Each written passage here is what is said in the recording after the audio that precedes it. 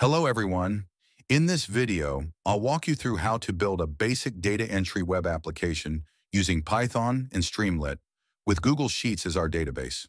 By the end of this tutorial, you'll know how to read from and write to Google Sheets and how to create user interfaces using Streamlit. So let's start with the first app. As you can see, I've got the web app up and running. In the sidebar, we have a simple form for data entry. Let's go ahead and fill it out and hit submit.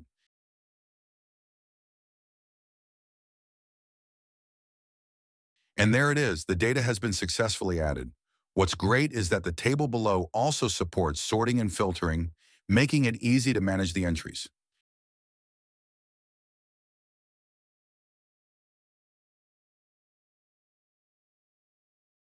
Now, if we switch over to Google Sheets, you'll see the updated entry reflected there as well. Pretty cool, right? What's even more amazing is how little code it took to build this application. That's it for this first demo.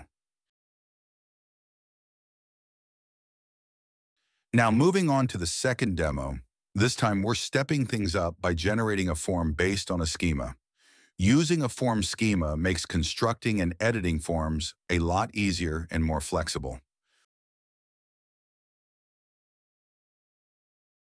First, let me show you how it works. After submitting the form, you can see that the data has been added successfully. And just like before, the Google Sheet has been updated. If you are liking this video, then please consider subscribing to my channel. I'm not necessarily suggesting that you build your data entry app this way, but I want to demonstrate how you can pull data from Google Sheets into a Pandas data frame and use Streamlit to create simple UIs like tables and forms. Streamlit is particularly well suited for data analysis projects, AI or language model-based web apps, and showcasing analytics.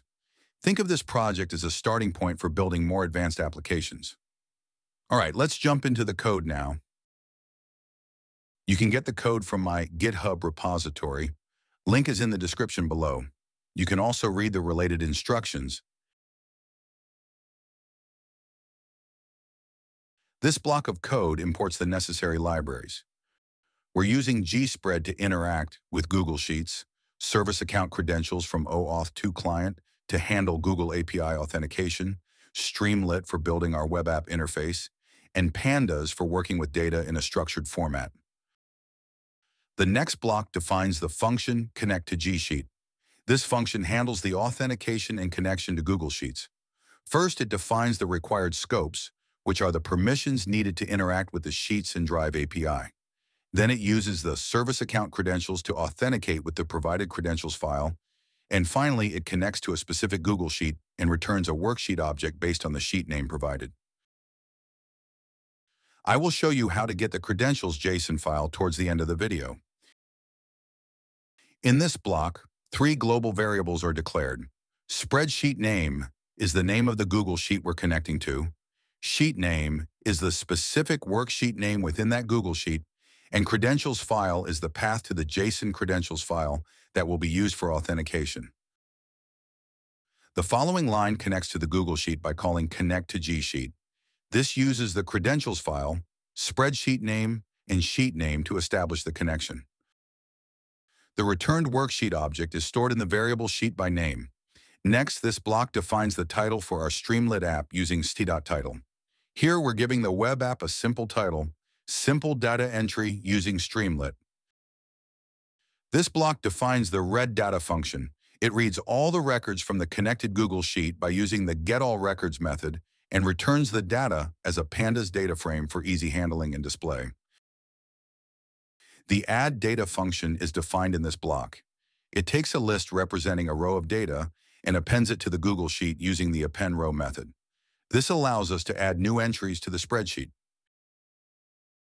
Now in this block, we define a form inside the sidebar of the Streamlit app. The sidebar is used for data entry, and it includes 3 fields: name, age, and email.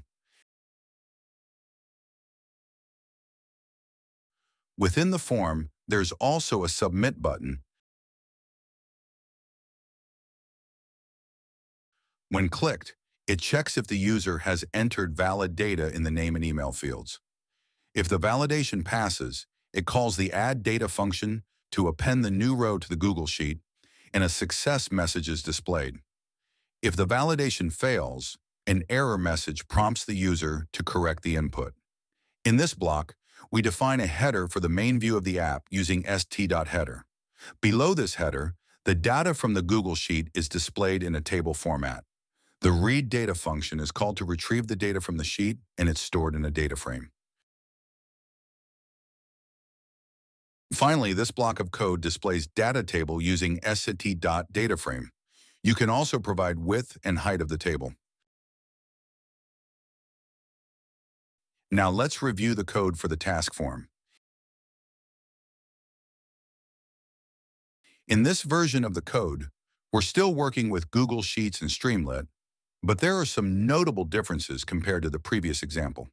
Let me explain what's different. The most significant difference in this version is the introduction of schema-based form generation and validation. Instead of hard-coding individual form fields like before, we're now defining a form schema that outlines the structure and validation rules for each form field. This makes the form dynamic and flexible. The form schema defines the structure of the form fields, including task name. It's a text input, required, and has validation rules to ensure the task name is between 3 and 50 characters. Project. This is a drop-down or select field with predefined options like Project A, Project B, and Project C. It's also a required field. Due date. A date input required with validation ensuring that the due date is in the future. Description. A text area for additional task details with a maximum length of 200 characters, but this field is optional. This schema-driven approach lets us dynamically render the form fields based on the schema, rather than manually creating each input like before. The new function render form is responsible for rendering the form dynamically using the schema. It loops over the schema and creates the appropriate input type, text input, drop-down, date picker, or text area, based on the field definitions. This makes the code more modular and scalable, especially if we want to add more fields in the future. Another new feature in this version is form validation based on the schema. The validate form function uses the rules defined in the schema to check if the submitted data is valid. For example, it ensures that required fields are filled, text inputs meet the length requirements, and the due date is valid. Now let's talk about how to set up service account credentials, which is essential for allowing your app to interact with Google Sheets. First, open your browser and type Google Cloud Console into Google. Click on the first link that takes you to console.cloud.google.com.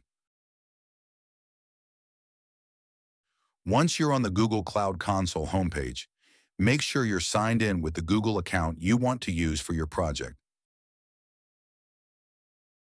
Next, create a new project. Click on the project drop-down at the top, then click New Project. Give your project a name and click Create. It may take a few seconds to set up.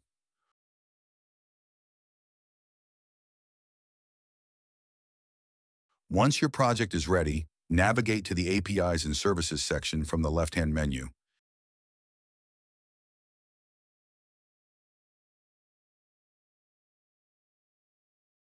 Then click on Library.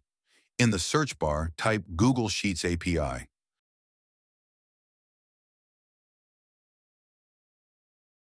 Click on it, and then click the Enable button to activate the API for your project.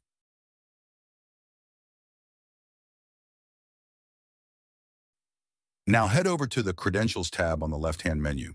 Here, click on Create Credentials, and from the drop-down, select Service Account. Fill out the details like the service account name and click Create.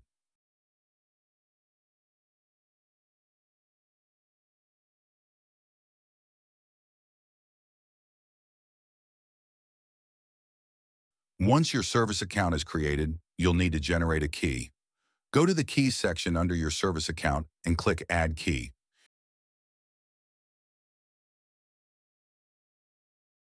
Choose JSON as the file format, and it will automatically download a JSON file to your system. Now let's prepare this file for use in our project. Move the downloaded JSON file to your project folder. I recommend renaming it to something simple like credentials.json for easier access when writing your code.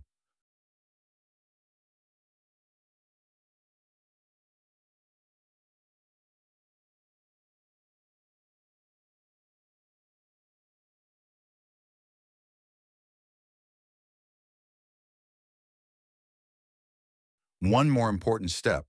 Before your app can access your Google Sheets, you need to share your sheet with the service account. Open the Google Sheet you'll be using, click on Share, and in the dialog, copy the service account email address. You can grab this email from the file containing credentials. Paste that into the sharing field and give it editor permissions. Hit Share, and now your service account is ready to interact with the Google Sheet. That's it. You've successfully set up the service account, downloaded the credentials file, and shared your Google Sheet with the account. Now you're all set to authenticate and start reading or writing data using the API. That's it for the code walkthrough. Thanks for watching and see you in the next one.